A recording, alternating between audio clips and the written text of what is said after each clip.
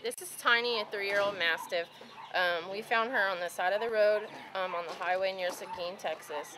She was emaciated and unable to walk and had an 8-pound tumor of her abdomen. We had the tumor removed, and with lots of loving care, she's doing a lot better, and she started walking, and she's undergoing heartworm treatment.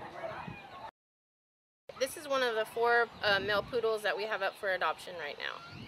They're good for people with allergies. They do need to be groomed at least every 3 months, and in the summer probably every one to 2 months.